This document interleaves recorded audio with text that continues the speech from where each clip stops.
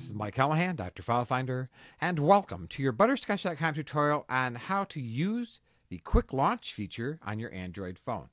It's a cool feature of Android phone. You can use buttons to launch programs and applications.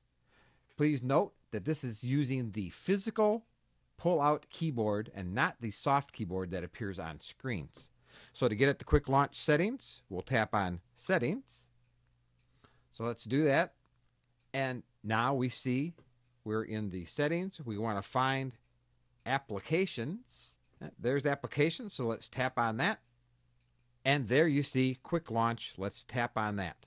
So you can see here are some Quick Launch settings that have already been set for you. You can always change these.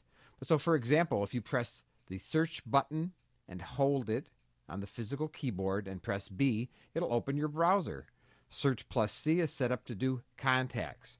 If you scroll down, you can see that Search plus G is set to do Gmail.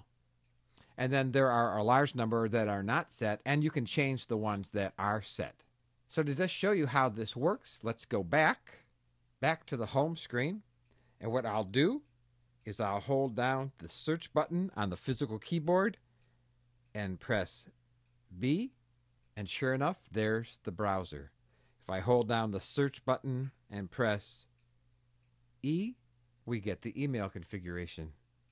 So this is a great way that you can move around your Android phone, launch applications, launch contacts, set them up however you want to make your work on your Android phone quicker, easier, and more efficient.